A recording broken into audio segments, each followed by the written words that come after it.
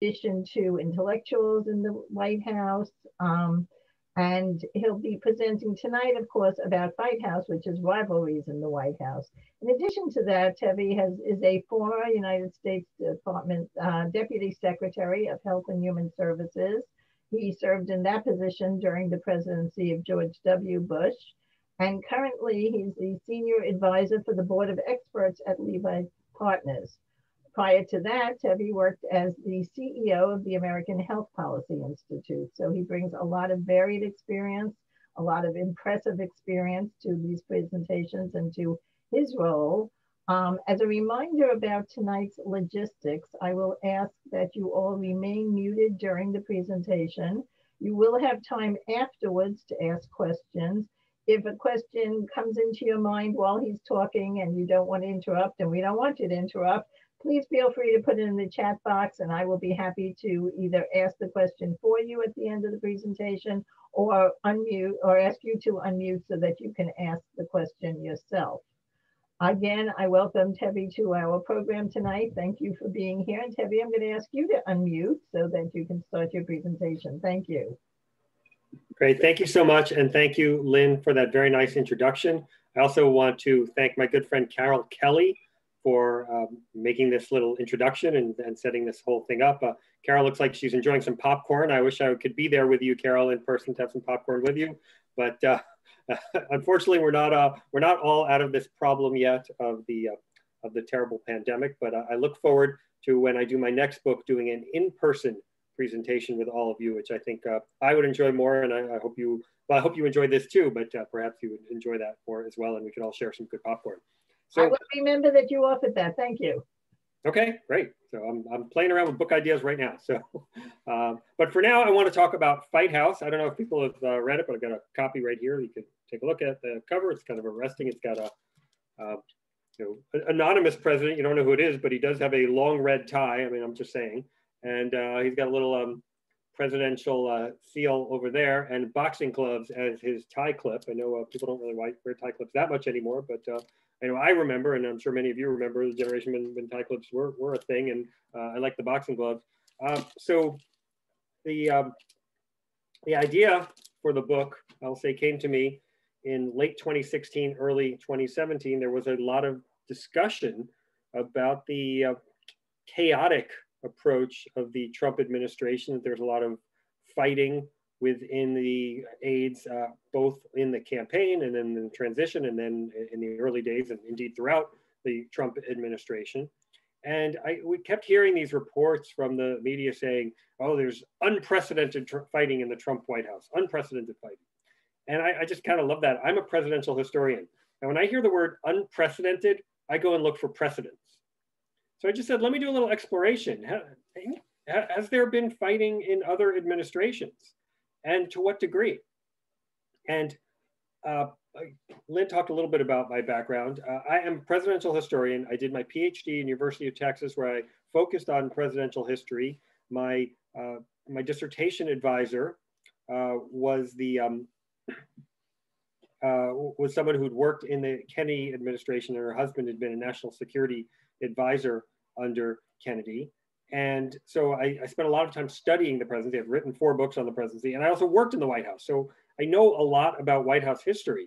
But when I started looking into this subject, I was amazed at how much I didn't know, how many stories there were of people who just absolutely killing each other inside the gates, as they call it, or at the 18 acres or inside 1600 Pennsylvania Avenue. I mean, all these stories of just really intense fights that had been taking place for years and decades. And when you write a book, you need to find a way, I guess, to cabinet somehow. You can't cover absolutely everything. So I came up with this concept of from Truman to Trump, because Harry Truman was really the first president to enter the White House with a White House staff.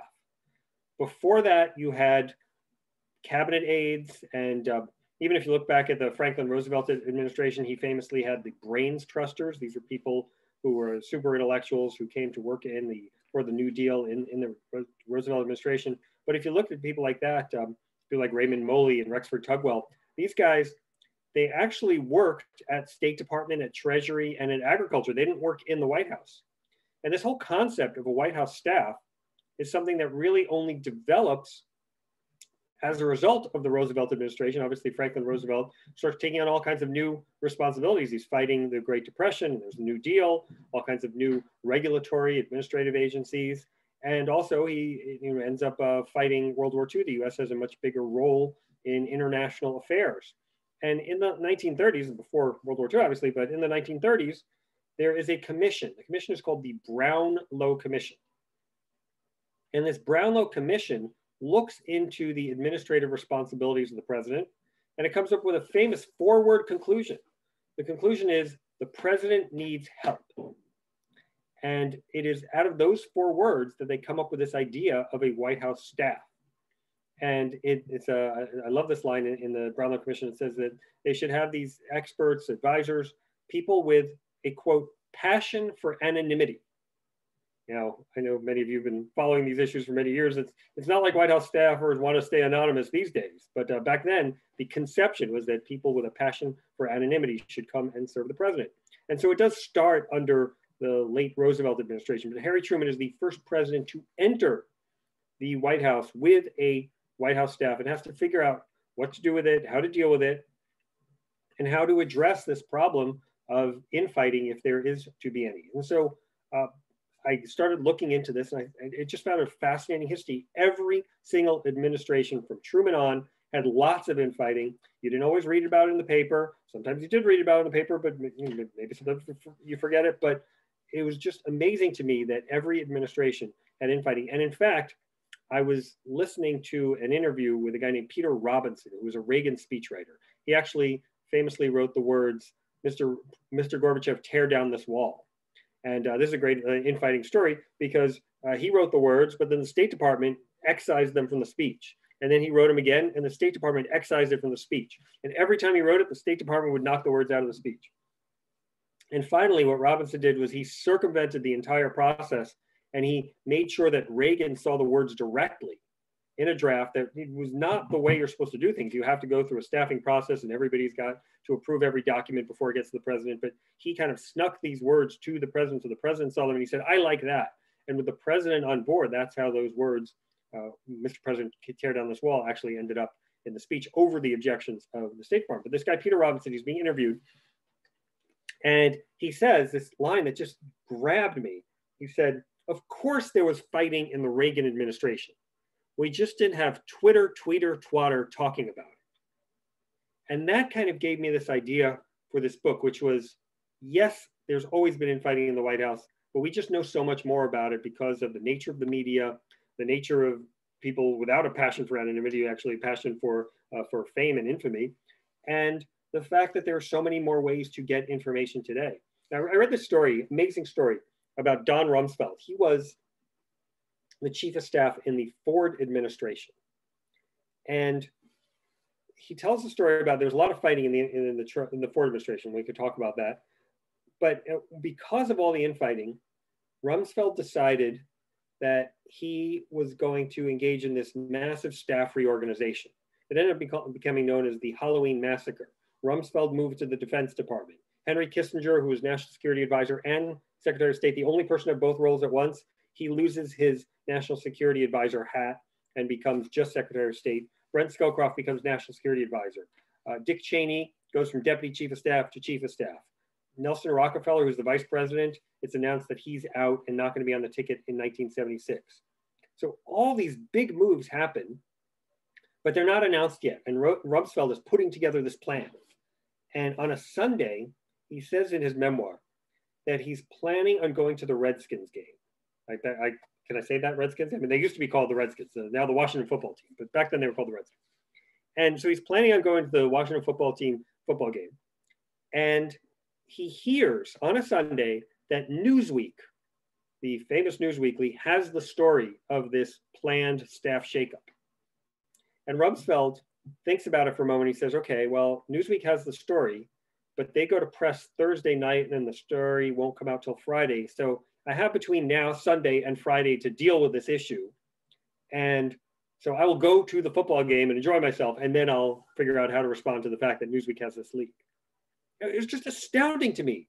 If you think about it today, if some reporter gets a leak like that, what do? They put it out on Twitter immediately. There's nothing stays secret for a week because Newsweek is waiting for its publication deadline. So we're in just such a different place today in terms of our knowledge of what's going on in the White House. So of course there's fighting in the Trump White House. There's tons of fighting. They're at each other's throats every day.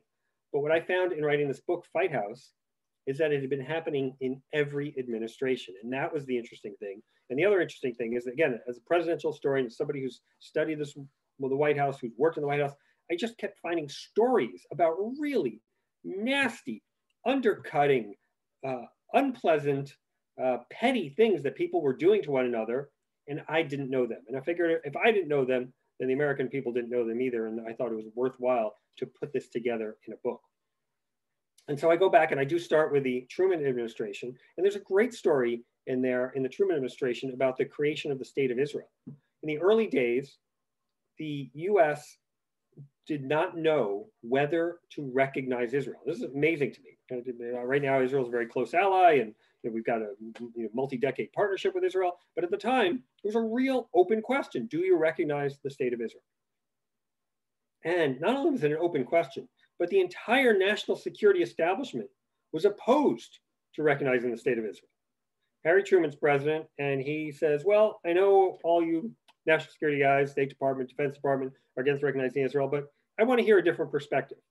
And so he sets up a meeting in the White House where George Marshall, who's the Secretary of State and a guy who Truman reveres more than anyone else in public life, and he was an important general in World War II, George Marshall is to make the case against recognizing Israel. Adamant against recognizing Israel. In fact, he says that if Truman recognized Israel, he won't even vote for him in the next election. I mean, that's really, that's kind of a bold claim to make in front of the president. But Truman asks another guy named Clark Clifford, who at the time was a junior White House aide. He later became more famous. He became Secretary of Defense. He also got involved in a banking scandal later in the 80s. But at this time, he's a junior aide, very smart guy, lawyer, got his law degree from Washington University of St. Louis and was trained as a trial lawyer. And Truman says, make the case in front of all these national security people on why we should recognize Israel. And he prepares for it like the lawyer he is. And he's got briefs and he's got arguments and he's got an opening and closing and he's ready to go.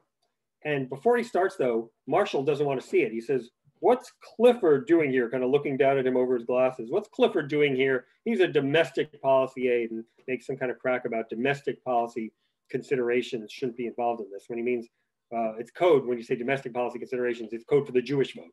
But he says, what's Clifford doing here? And Truman, to his credit, says, well, General, he's here because I asked him to be here.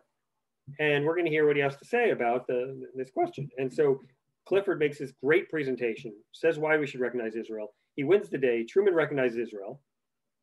But Marshall is so mad at Clifford that he never again speaks to Clifford or utters his name for the rest of his life. Now that's carrying a grudge. And when I would read stories about Trump administration aides who were so mad at each other, they wouldn't talk to each other, which I thought was kind of petty, and it is. I recognize that this is exactly what happened in the previous administration, what happened in the Truman administration. And so there's, what I kept finding was every time I would read a nasty story about something that happened in the Trump administration, there were all these historical precursors. These things had happened before.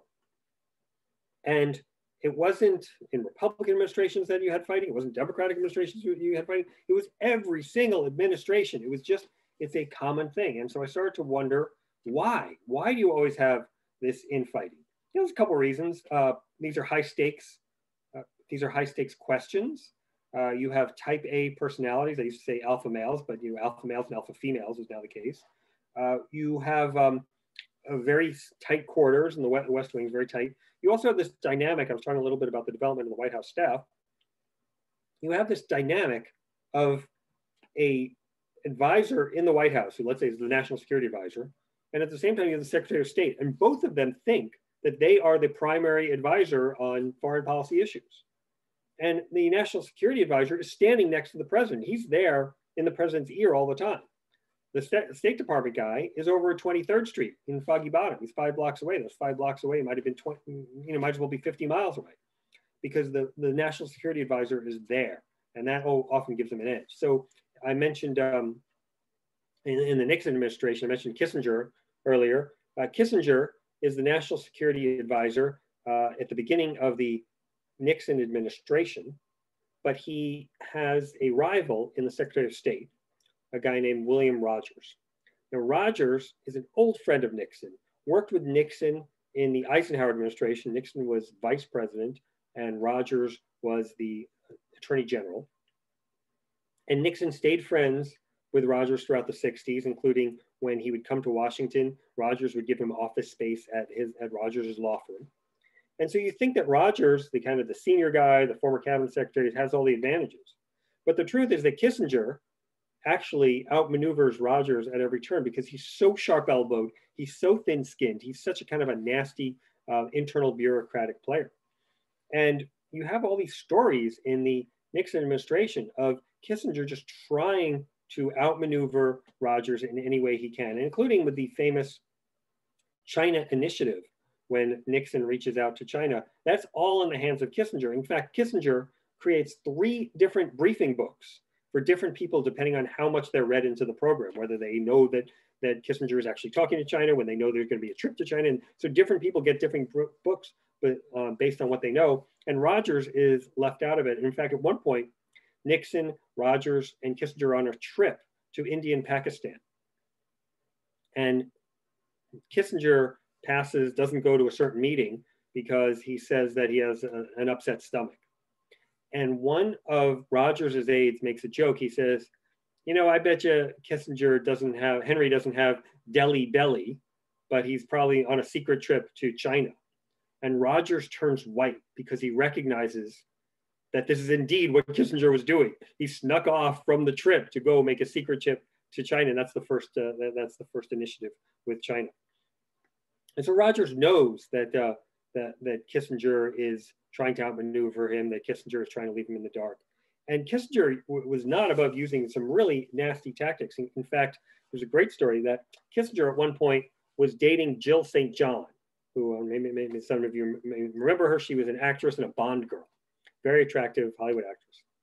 And it appears in the press that Kissinger is dating this very attractive actress. And Kissinger blows a gasket. He goes to Nixon and he complains that Rogers, his rival at the State Department, has leaked this information to the press. Now, the truth is that Rogers never leaked the information. It was Kissinger who leaked the information. Why did he leak the information? I see Stephen over there is nodding. There's 2 good reasons. Number one is he wants everybody to know he's dating a Bond girl, right? You might as well, you know, if you got it, flaunt it. So that's one. But the other is Nixon hated leaks. And Kissinger wanted Nixon to think that Rogers was the leaker and that the leaks were all coming from State Department. Now, how do we know that Nixon hated leaks? He even created a special unit within the White House to address the leaks. What's the name of this special unit to address the leaks? They're called the plumbers. Everybody knows about the plumbers. The plumbers were the guys who ended up engaging in the Watergate burglary, which Nixon probably didn't know about in advance, but he certainly helped cover up. And that ends up, his obsession with leaks destroys his presidency.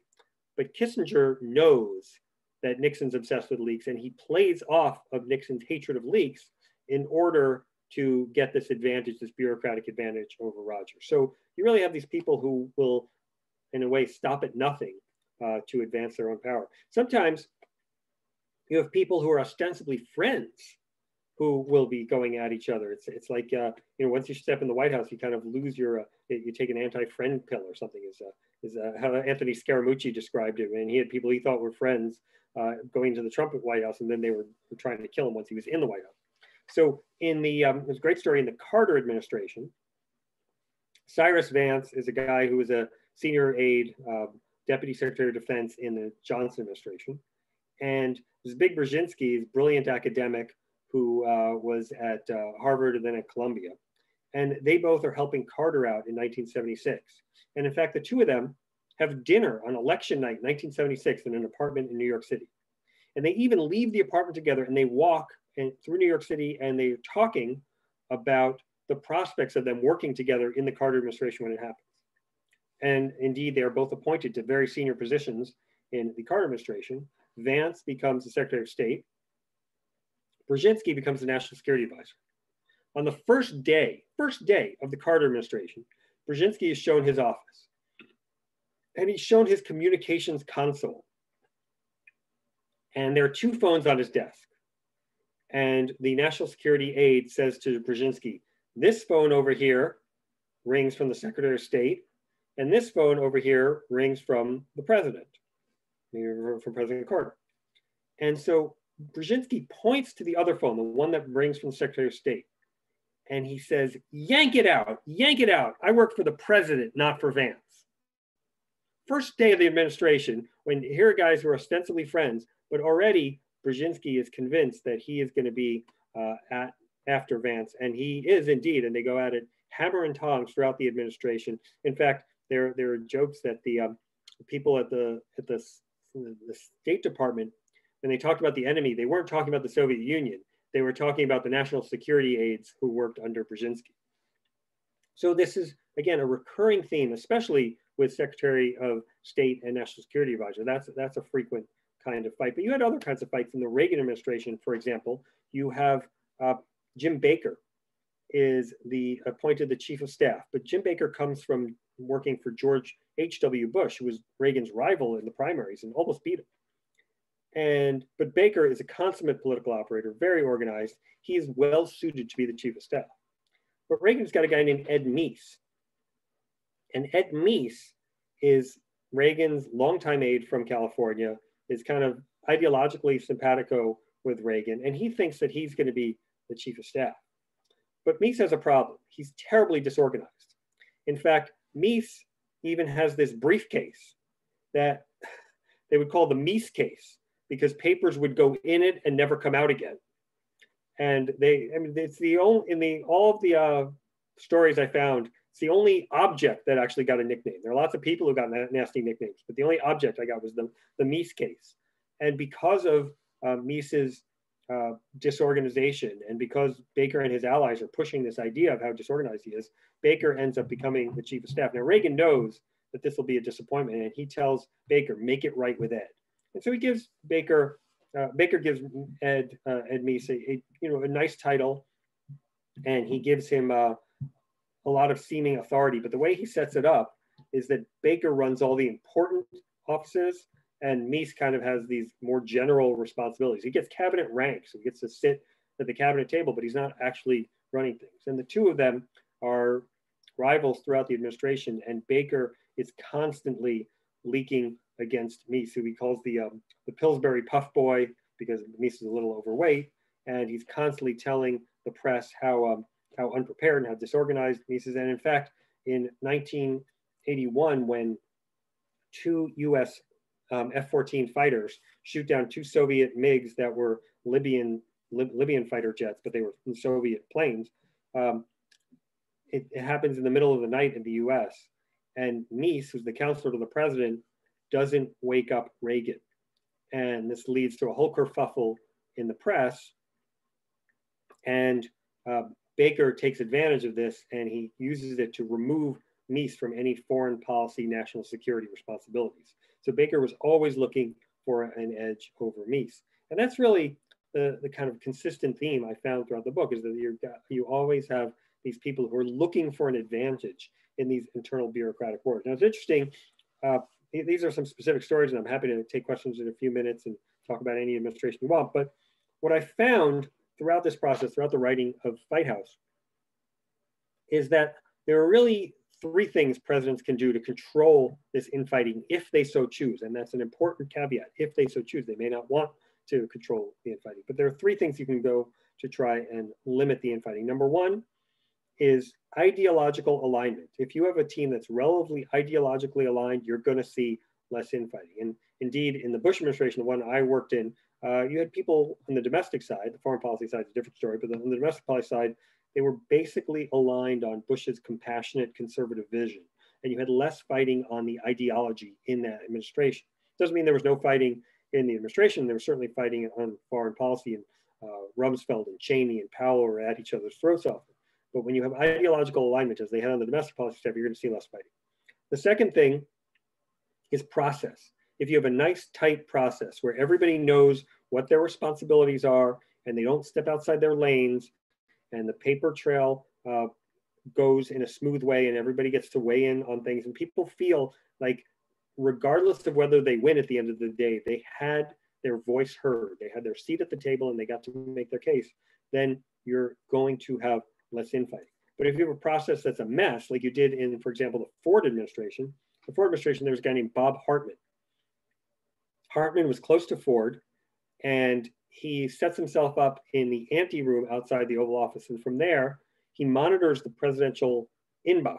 And if something comes in that he doesn't like, he removes it from the inbox himself, and he'll leak it to Evans and Novak, who are the best known political columnists at the time. But if he wants to get something in there, if he wants something to go to the president, he shoves it in without going through the staffing process. I see Carol smiling because she knows what the staffing process is, and she knows how everything has to go through the executive secretary's office or the staff secretary's office, depending on what time you're talking about. But it has to go through this process where paper is assessed and everybody weighs in before reaching the president. If you have circumvention of the process, you're going to have more fighting, which you indeed had in the Ford White House. And in terms of the third thing that a president does, the third lever a president has for controlling infighting, if they so choose, is presidential tolerance. Obama, for example, he didn't want to see fighting. He made it clear. He had this nickname of No Drama Obama. It was part of his shtick. It was his idea. We're not going to have fighting in this White House like we've had in previous ones. And he would call people on the carpet if they stepped out of bounds. So for example, there's one story I tell in the book of a woman named Alyssa Mastromonaco. She was deputy chief of staff. And at one point she didn't like what somebody said in an anonymous quote about her to the New York Times. And there's an email where this article is sent to the entire Obama senior staff. And she sends a blistering response, reply all to everybody, complaining about how your colleagues shouldn't be leaking against you and how dare people say this about her, and blah, blah, blah. The truth is it wasn't that negative a mention, but whatever, she was not happy with it. And the next day, Obama calls her into the Oval Office. Not that unusual. She's a deputy chief of staff. They get called into the Oval all the time. And he looks at her as she walks in and he says, that's quite the email you sent. You didn't have to say any more. It was clear that he didn't want to see infighting among his staff. Now, that doesn't mean there was no infighting in the Obama White House, and I talk about some of the infighting, but there was less of it because the president made clear he didn't want it. In the Trump administration, here's a guy who said, I like conflict. So he was somebody who's willing to have infighting. And there's a great, great story I have in the book where during the campaign back in 2016 on Trump Force One, you have AJ Delgado and Hope Hicks, two female aides, are flanking Trump on the plane, and they're yelling at each other. Trump is in between them. He's reading the New York Times. I know he says he doesn't read it. He reads it. So he's sitting there reading his paper. These two women are screaming at each other. He lowers the paper, looks at the two of them, and he goes, "Cat fight!" And then he lifts the paper back up and keeps reading. Now there's a president who's willing to tolerate infighting on his staff, and that's indeed what you saw. So again, presidents are going to see infighting. Infighting isn't something you can completely eliminate, but there are ways to manage it and limit it, and those are the three levers that I found in the book. And I also feel from my work in Fight House that these lessons, they work for the White House, but they also really work for any organization. Any CEO can look at these lessons. Anyone who runs an organization can look at these lessons and really try and use them to manage and control infighting in your organization, because it's part of the human condition. People will be rivals with one another. But if you can set things up the right way, if you can foster more communication and more cooperation, you're going to get better results. And that's really the lesson of Fight House. I'd be happy to take any questions. Well, thank you very much. There's some great stories there. I look forward to reading the book and hearing the rest, seeing the rest of them. I don't have any in the chat. However, I will, just give me a second. And anybody who is interested in asking a question, perhaps about any of the administration. Looks like Carol does. Carol? Absolutely. First, let me thank you, Tevi, for joining us tonight. That was tremendous. And I first met Tevi when he was Deputy Secretary at HHS to then Secretary Leavitt. So in addition to being a presidential author, he mentioned his White House term, but also he made tremendous contributions at HHS, which is where we met. So thank you very much for everything you've done in public service and for joining us this evening. Question for you. I know you haven't studied Joe Biden yet. He's only been in the White House for about 50 days now. I thought it was incredibly interesting that the day he's inaugurated, he swears in 1,000 people, right, on Zoom. And he's trying to set a tone and tenor, I think, of collegiality so that you get away from some of this infighting. I know you haven't studied him yet, but I know you observe these things. So what do you see so far in the Biden administration and how people are working with one another?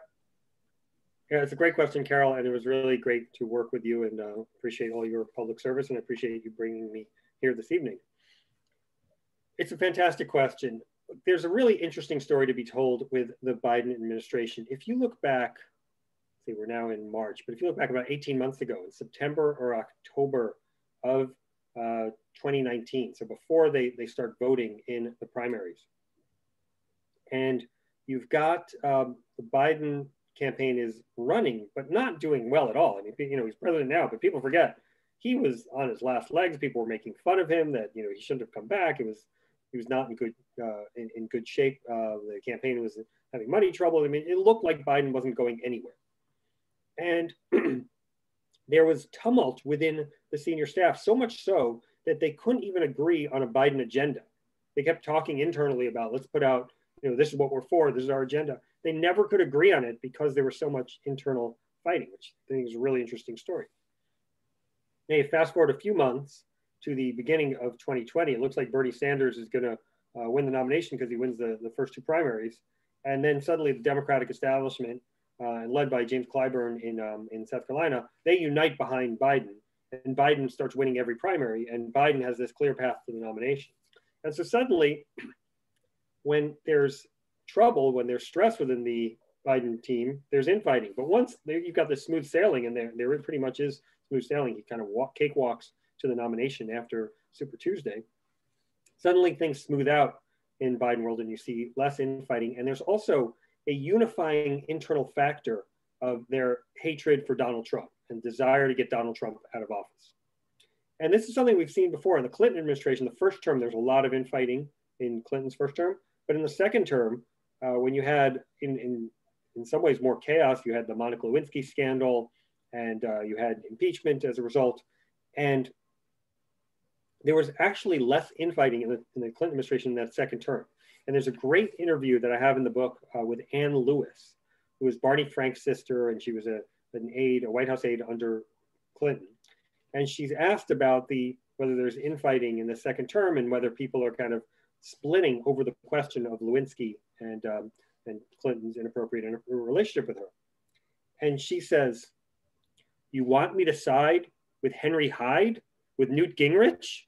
So she makes it clear with Ken Starr, she makes it clear that the internal fighting is diminished in recognition of the external enemy.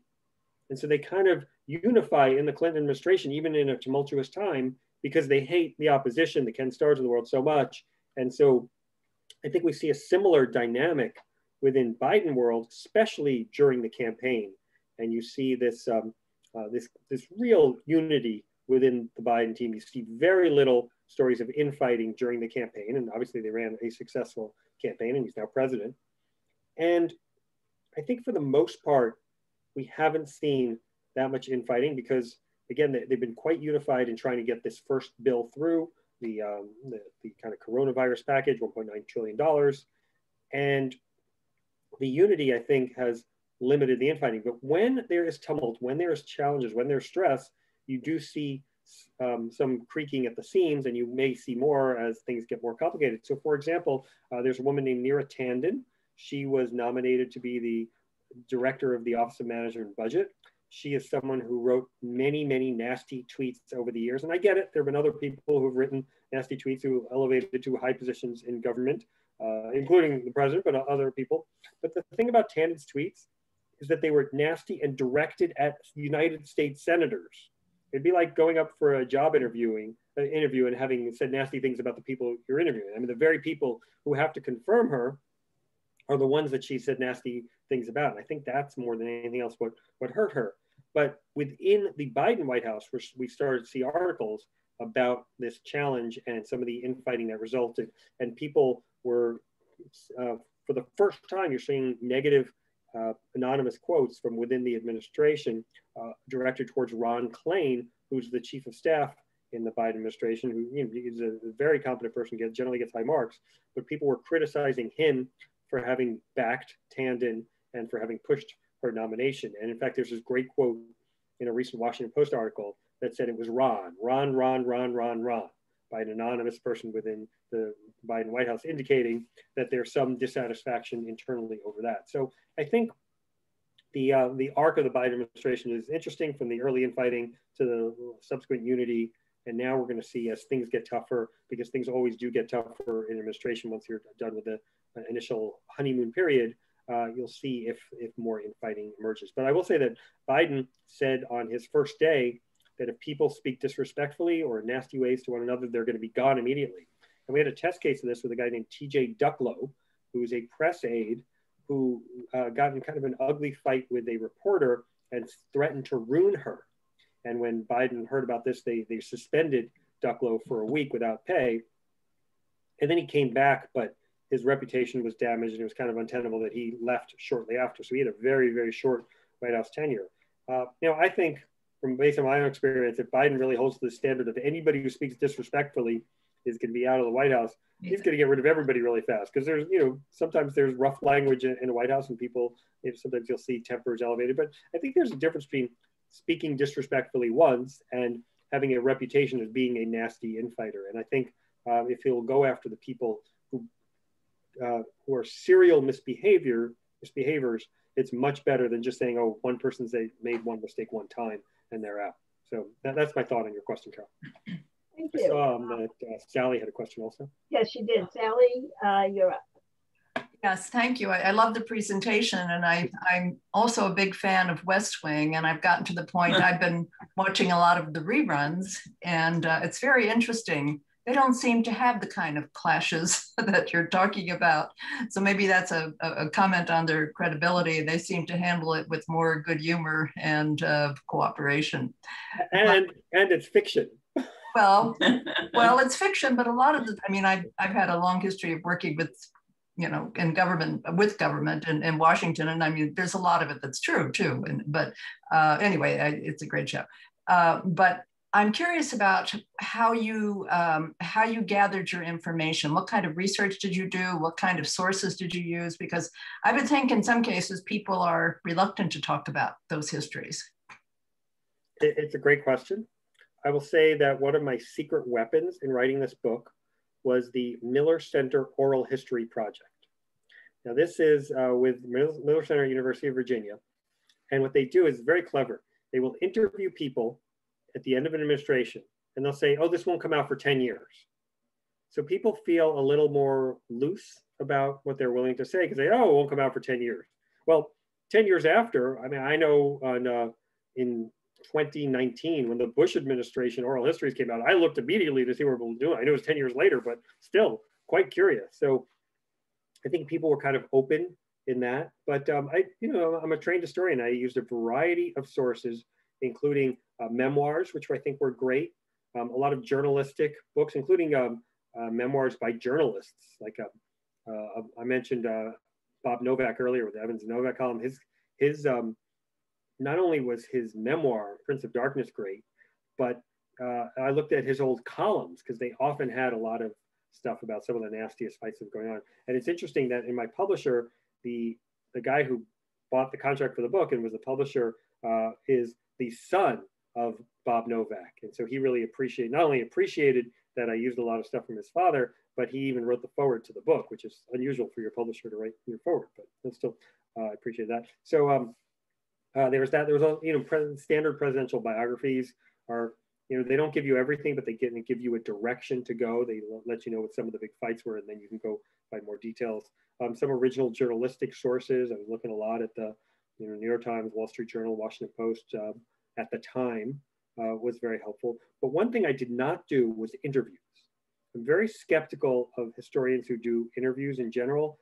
I'm fine with somebody wants to do interviews for news media or whatever, but I think for historians, there's a real danger, because let's say I interview somebody. Let's say I interviewed Powell and Rumsfeld in the Bush administration. And let's say, I'm just saying, let's say Rumsfeld got the better of the fights most of the time, or maybe he was on the right side and Powell wasn't. But let's say I met both of them, and Powell was more charming and Rumsfeld was a little less charming, or Rumsfeld was rude or nasty to me. I think that colors your view as an interviewer. So I was really wary of that. I also think sometimes people are not necessarily honest with interviewers if they know what the subject is. And so this is really important. I wanted my sources to be available and transparent to everybody. So if you can read my book, or you can read Fight House and disagree with my conclusions. You can disagree with my analysis, but you really can't you can't question my sources. You can't say, oh, well, he had some kind of secret interview in a hotel room with James Baker, and there's no evidence that Baker actually said that. It's just his word. There's none of that in my book. Every source is documented.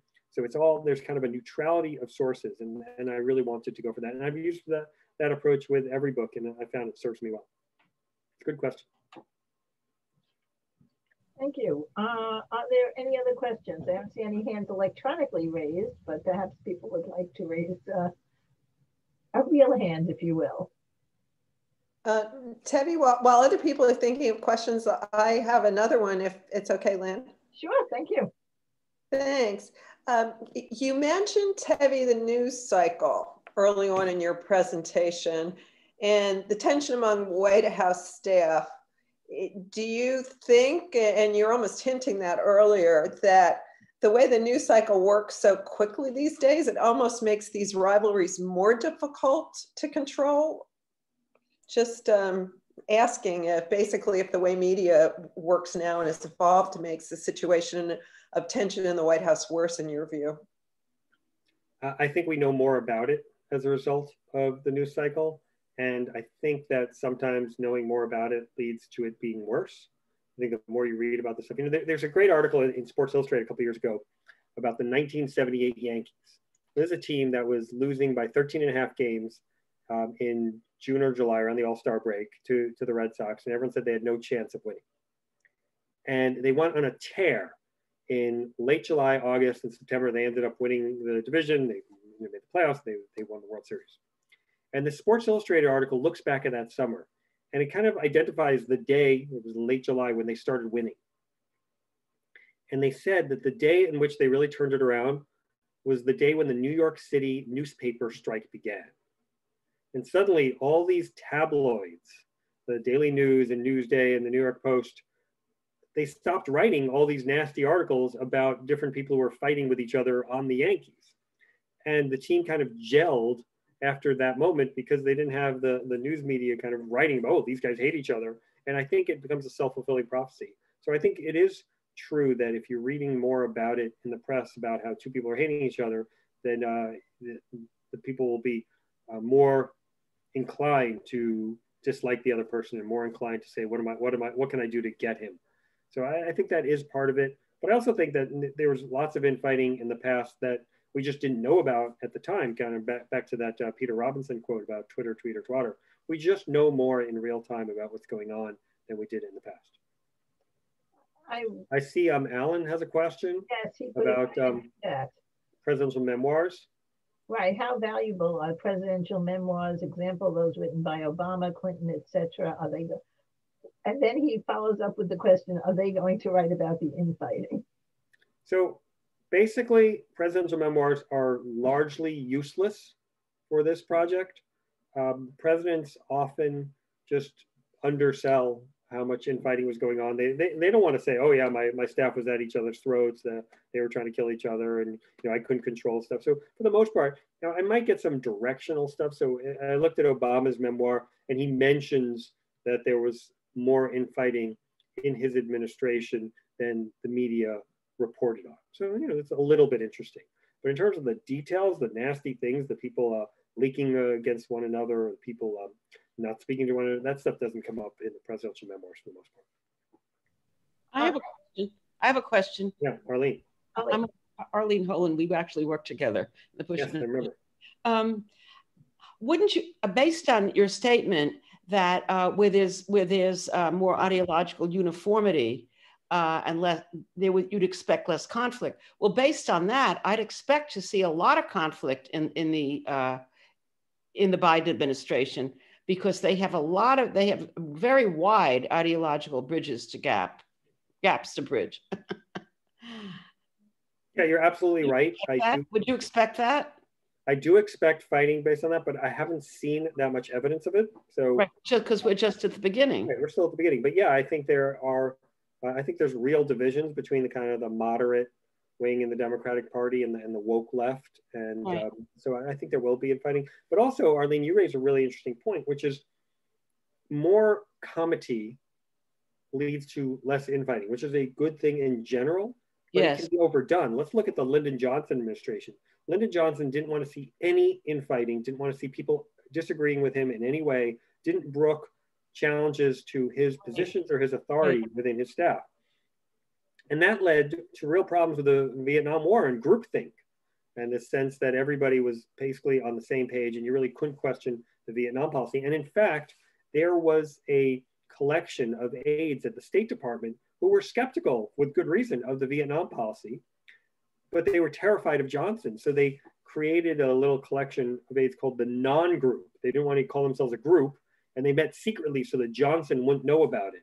They wouldn't know that anybody was questioning his approach to the Vietnam War. So I think if you stifle debate, right, you may say, oh, well, there's less overt infighting, but you may get worse policy decisions. Mm-hmm. Great. But this was a great talk. Thank you so much. It's a wonderful book. Thank you. Okay, Tom, please unmute. Yeah, thank you. I'm really fascinated by this presentation.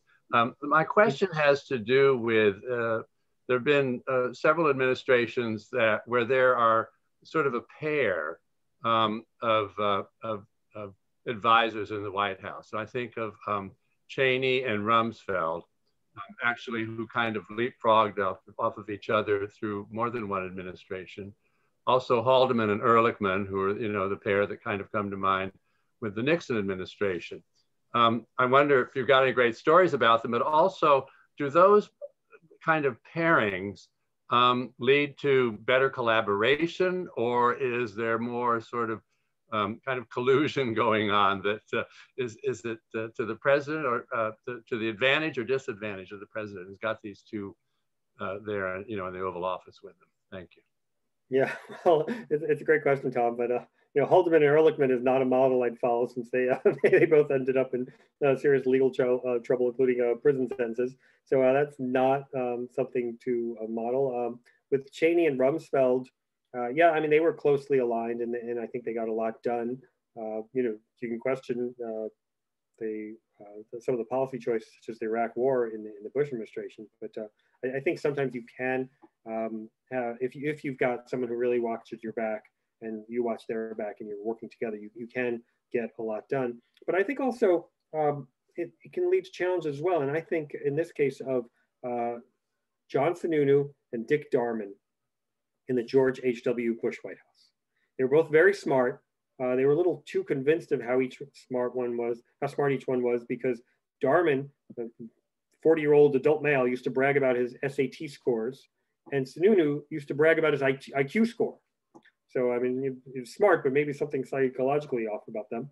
And they would sit there in the senior staff meetings in the morning. There'd be a long oval table in the Roosevelt room, let's say about 20 people around the table. Darman's on one side, Sununu's on the other. And they would berate anyone who dared to raise any issues that they didn't agree with. And they would kind of team up and yell at the staff. And Darman in particular was a pretty nasty and very sharp fellow. And they called this process of being humiliated at the senior staff meeting, it's called being Darmanized. And the problem was that in the George H.W. Bush administration, you really had a freeze in new thinking and original thinking on domestic policy. And obviously Bush wins the first Gulf War, has an approval rating almost in the 90s after that, but really has no domestic agenda. And that starts to hurt him, and his approval ratings start to go way down, and Clinton challenges him, and Bush seems out of touch on domestic policy issues, in large part because they weren't having good discussions internally about domestic policy issues because Darman and Sununu were berating anyone who tried to come up with new ideas, including a guy named Jim Pinkerton, who came up with a group of ideas called the New Paradigm. And Darman famously mocks Pinkerton's ideas. He calls it, brother, can you paradigm? And he kind of threatens Pinkerton and puts Pinkerton in a very bad situation and leaks against Pinkerton in the press. And you know, when you see that kind of thing, you're not going to stick your head up and try and come up with new ideas because you know you're just going to get humiliated by Darman. And it leads to a situation where Bush really has no interesting policy thinking in the last couple of years, or domestic policy thinking in the last couple of years of administration, and it really suffers. And what's really interesting is that the New Paradigm ideas, there's actually some political resonance to them because most of them were ideas that were later adopted by Newt Gingrich in what was known as the Contract for America, and that helped the Republicans win the House back in 1994. So it's not that the New Paradigm ideas were bad, it's that Darman didn't want to hear any ideas that weren't his, and he was enabled by Sununu. So I think sometimes these pairings are problematic, but they can be successful if you have perhaps less nefarious characters, let's say. Thank you. There, let me just take a check, see if there's any other questions. Yes, Risha. This is not a question, but I just have to say that I have been admiring Warren's t-shirt. I hope everyone has noticed it. That's great. Thank you, Warren. Excellent. I did have a question. I assume that president's personality plays a role not so much in whether there is infighting, but how it's manifested. And given the fact that maybe a little bit too close to the Trump administration in terms of time, but one of Donald Trump's clearly prime values that he holds is loyalty. And I'm wondering what kind of impact that kind of personality, that aspect of president's personality can impact how much infighting there is and how it's manifested. Yeah, I don't know if I agree with the assessment about Trump valuing loyalty. And I know he says he values loyalty, but he doesn't show it. He hasn't showed it to people. I mean, if somebody gets in trouble, they would be dropped pretty quickly. I mean, I felt like Bush had a better, George W. Bush, when I worked, had a better sense of loyalty in that it's a two-way street, that he will stick with you and have your back, but he also knows that you're not going to be leaking against him. So I think that's a better way of looking at loyalty. I know Trump, would have his kind of bloviating with James Comey, are you going to be loyal to me stuff. But that's more like, it's more like mind games, I think, than a true understanding of the virtue of loyalty. So I don't mean to second get the question, but I just, when I think of loyalty, I don't necessarily think of Trump's approach. Now, I think the personality does make a difference. We talked a couple of times about the Ford administration. 895 days of the Ford administration. It was a short administration, and the most rivalrous one that I encountered. Let's put Trump aside because Trump, I didn't have access to the archives and the oral histories for Trump, so I don't do a deep dive in the Trump administration at White House like I do with all the other administrations. But of the ones that I really had the sources and did an analysis of, Ford's was the most rivalrous, and I started to think about why. And the reason is, if you ask anybody, what do you think of Jerry Ford? Tell me something you think of Jerry Ford. They always said the same thing: nice guy. Everybody said nice guy. Even Trump, even Ford himself in 1976, his political consultants are talking about, what defines you? What do you really want to accomplish in your second term? What are you about? And he couldn't come up with anything. He said, I like people. Well, great. Okay, so he's a nice guy. But the niceness, the very niceness, I think is something that harmed him because he was unable to control the staff infighting that was taking place. And in fact, this guy, Hartman, who was a real issue, a real problem in the administration, I hope it's okay if I use a little, a somewhat off-color word, but I'm just quoting the historical record. He says to Ford, Hartman says to Ford, your problem is you don't think ill of anybody until they kick you in the balls 3 times. And so I think Ford let people get away with too much stuff because he was such a nice guy. And so I do think the president's personality makes a difference, but in a weird way. I mean, you think, who do you want to hang out with? I want to hang out with a nice guy. But who do you want to be president? Yeah, maybe somebody who's a little tougher than that. Good question. Good question and good answer. Thank you. So our next program is actually a perfect follow-up to this because it's called Contested Histories. And what we're going to be talking about, and you are welcome to join us, is how the art in the museum kind of informs the historical narrative. And we're going to look at Pickett's Charge and some other artworks and how they are portraying history and whether it's accurate or not so accurate. So those of you joining us today are definitely invited back. This is March 24th at 5:30. It's called Contested Histories, and it's with Nancy Hirschbein, museum docent and founder of Dial a Docent. And I know that you join me in thanking Tevi Troy for this fabulous and very interesting evening. I think you've sold a lot of books tonight because I know we're all going to run out and want to read it and learn more. And I look forward to seeing you in person when you write your next book. Thank you. Thank you so much. I'll definitely do that. And let me just say, I really appreciate speaking to an audience that knows of what I'm speaking, meaning they're aware of the historical record. Sometimes I speak to student groups or younger people, and they look at me blankly. Who's Jerry Ford, let alone who's Don Rumsfeld? And you know, it's really great to talk to people who understand what I'm talking about and have a kind of reference set for the conversation. So thank you very much. Thank you. Thank you very much. And thank you all for joining us this evening. Thank you, Tevi. Thanks, Carol. Thanks, Lynn.